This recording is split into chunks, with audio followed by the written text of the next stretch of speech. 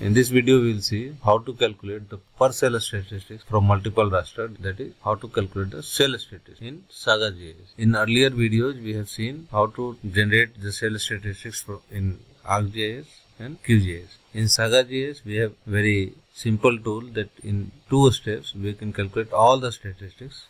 Otherwise, in QGIS and ArcGIS, for each statistics, you have to run the model separately. So, first you need to load all these images and then go to geoprocessing, spatial and geostatistics, there grid, and there you will find statistics for grids and unique value statistics for grids.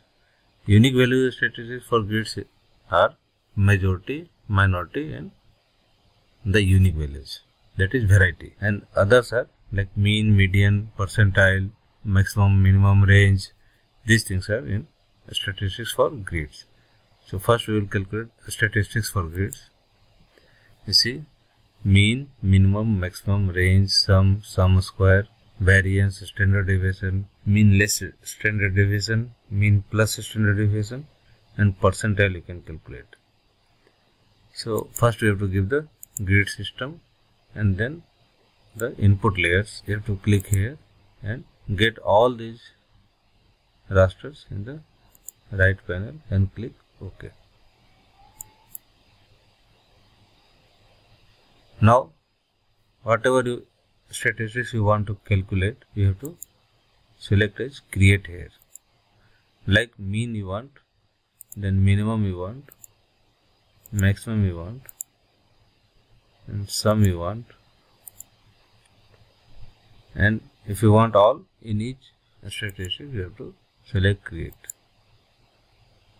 And if you don't want, leave it as not set. Here one other feature is there that you can give the weightages. If you want to give more weightage to some images and less weightage to some images, then you can define here. I am not doing anything in this, and then so I want only the arithmetic mean, minimum, maximum, range, and sum, and then just you have to click OK. So see how all the rasters are created. So similarly, we will also calculate the unique value statistics, that is majority, minority, and unique values. Again, you have to define the grid system and input layers. So you need only these 12 layers. Click OK.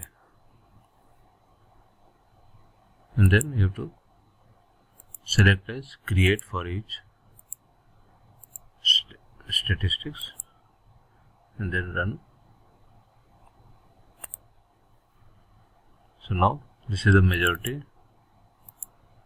this is the minority, and this is unique values. So unique value as it is defined is like, you see, in all the pixels you will find that this value is 12. Here you will find in the Z. Here you will find, see, 12. Means in all the 12 images, the NDVI is unique.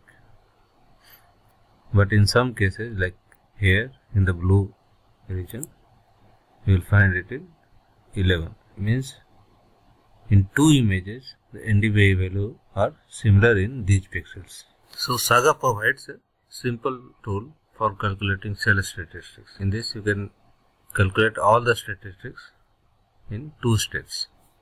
In other softwares like QGIS and ArcGIS, you have to run the tool separately for each statistics. So thank you for watching.